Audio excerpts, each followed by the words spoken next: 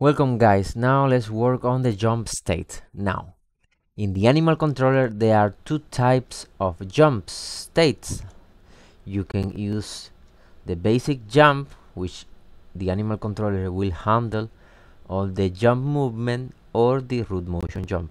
In this case, I'm going to use the RootMotion Jump so you know when and how to use it. Let's find on the raccoon which jump animations we have. We have a jump in place, we have a jump forward, and we have a jump run.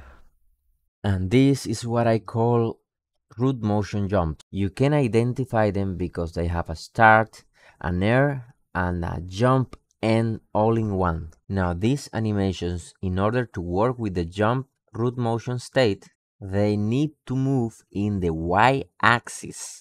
You can see here the root of the animal is also moving in the y-axis.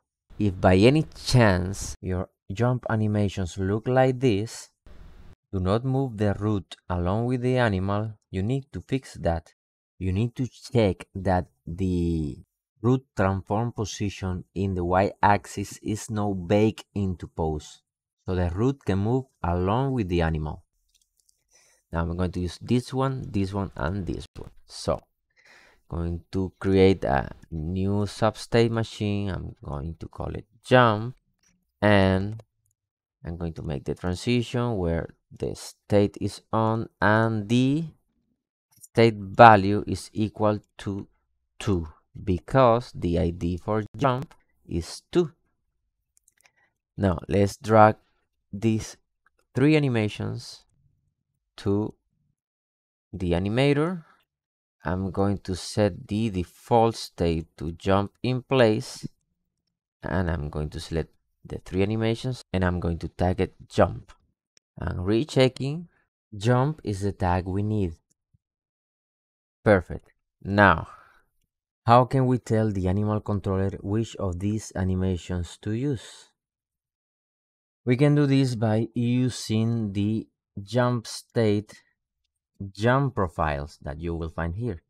So I'm going to create 3 jump profiles, one for jump in place, one for jump forward, and one for jump run.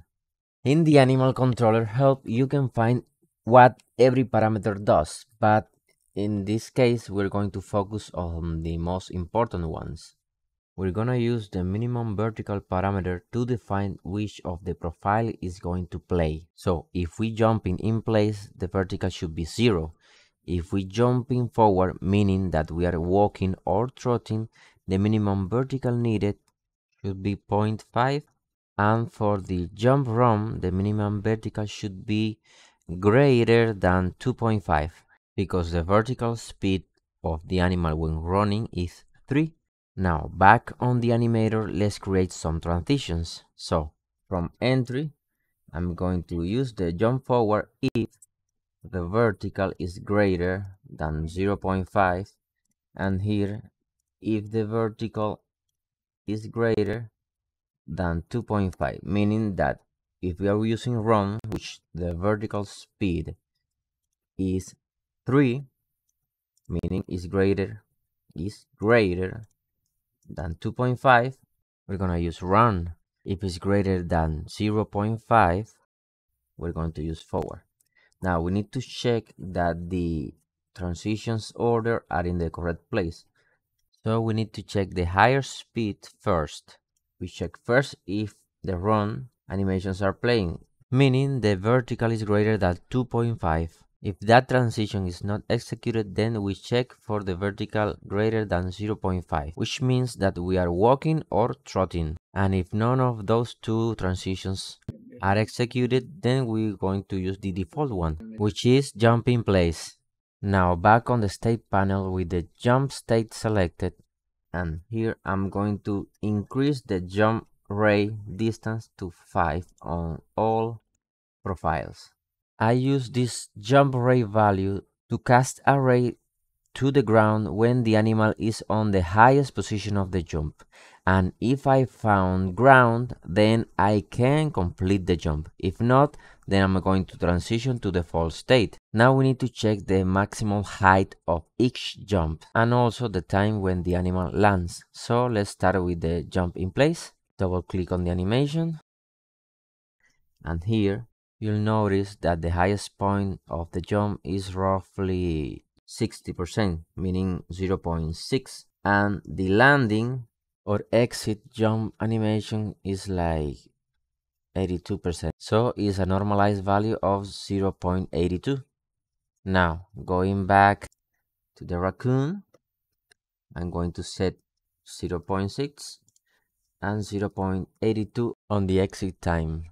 Now to test this out, we need to hit on the debug panel and enable debug states. And here on the jump state, let's make sure we have the debug state also enabled. So now we can check what is the correct value for the jump array here. But first we need to create an input for the jump state. Luckily on the Malbers input we can just simply right click on the name of the component and hit create jump input, and that will create an input using the spacebar to activate the jump state. Here on the general tab you can see the enter input matches the input that we have created.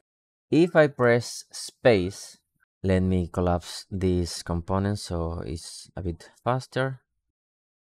You will see that when we jump on the console, you will get a lot of messages related to the states, and we need to find the minimum distance to complete the jump in place, which is the value that we need to set on the jump array. So in case of jump in place, it's something like 1.25. So let's test it several times to see if we get the same value all the time. And yep, it's roughly 1.25. So now going back to the jump state, let's set the value on the jump rate. And I'm going to set the jump rate value to 1.26 because we are testing on a flat plane. If the ground is a bit irregular, we need to add a little margin to that jump rate. So keep in mind that you have to test all the jumps in a plane first and then on some irregular terrains. Now let's find the fall and exit time for the jump forward. So let's go to jump and select the animation for the jump forward, and the highest point should be 60, 62, 60. Let's use 62, and the landing is gonna be 85. So 0.62 and 0.85. Now let's test while trotting and walking.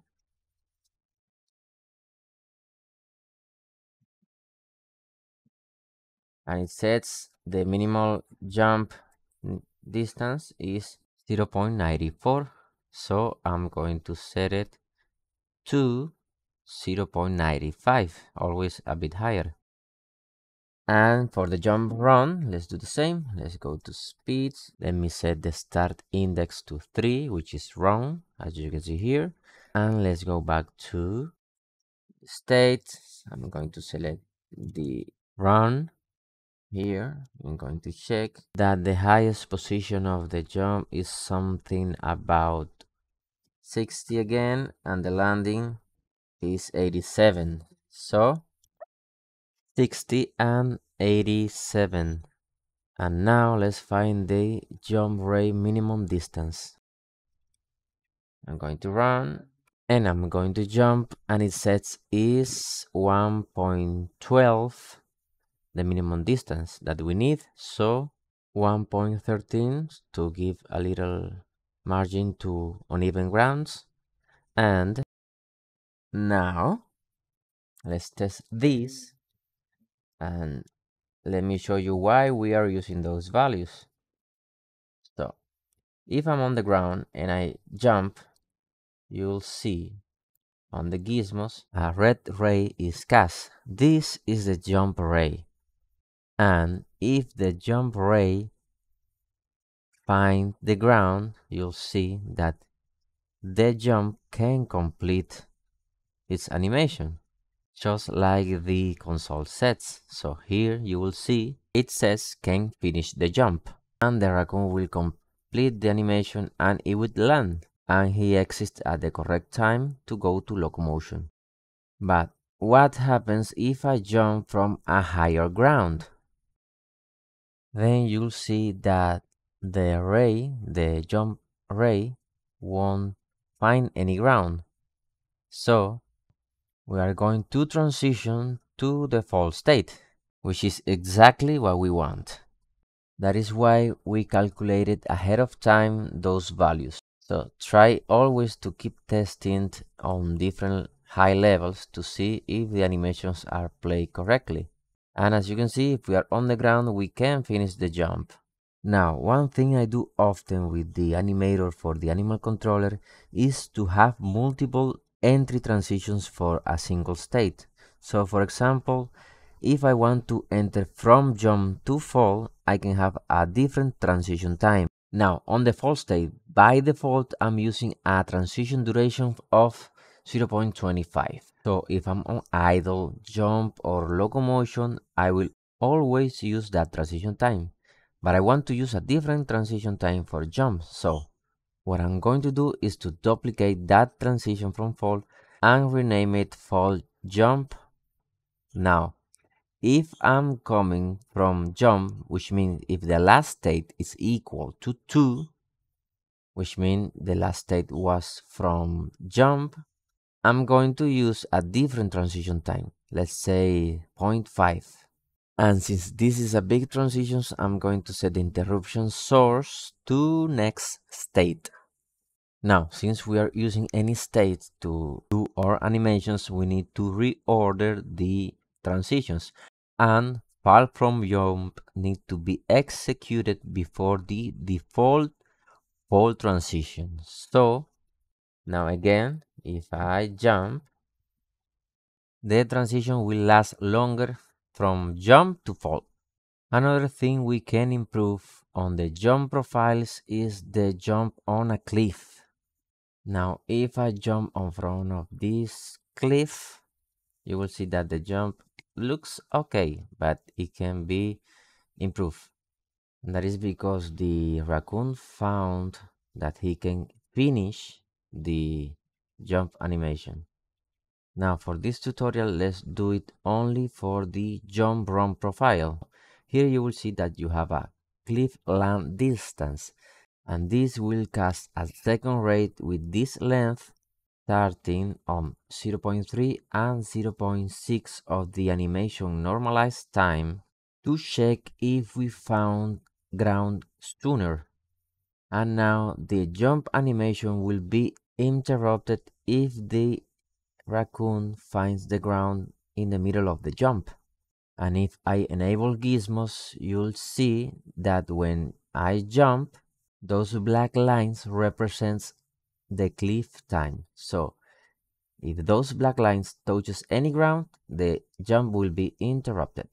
And that's it. In the next video, we're going to set the swim state.